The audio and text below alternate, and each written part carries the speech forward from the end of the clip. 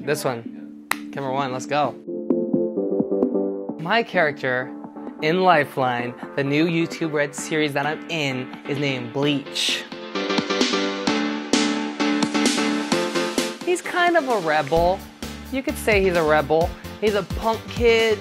He has a group of friends that are also punk kids, and they're not the most honorable group. 3.